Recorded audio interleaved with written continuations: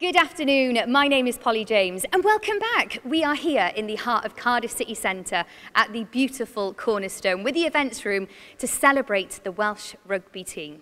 So earlier this year, even though the Grand Slam eluded Wales, we still were worthy winners of that Six Nations title, and in doing so we lifted the spirits of an entire country as we stumbled out of lockdown. So here we are, albeit slightly belated, but we are here for the Six Nations 2021 Champions celebration lunch with the man who steered us to victory, Wales's head coach, Wayne Pivac.